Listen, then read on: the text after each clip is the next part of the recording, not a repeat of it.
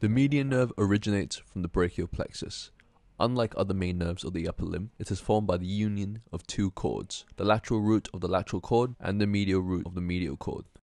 Its initial path down the arm is lateral to the brachial artery, eventually crossing it to become medial to it, finally passing anterior to the medial epicondyle.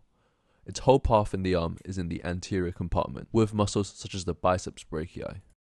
In the proximal forearm, the anterior interosseous branch branches off and descends to the interosseous membrane, supplying the flexor pollicis longus, the lateral half of the flexor digitorum profundus, and the pronator quadratus.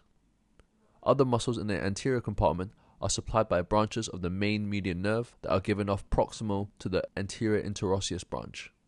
These include the pronator teres, the flexor carpi radialis, the palmaris longus, and the flexor digitorum superficialis.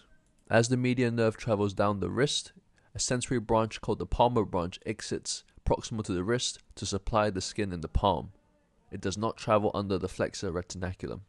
The main median nerve continues to the hand by traveling under the flexor retinaculum, which is a tight space that also contains the tendons for the flexor digitorum profundus and superficialis and the tendons for the flexor pollicis longus.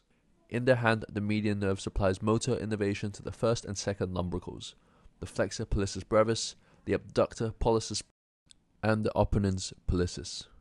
There is also sensory innervation to the palmar side of the fingers, specifically the radial 3.5 digits.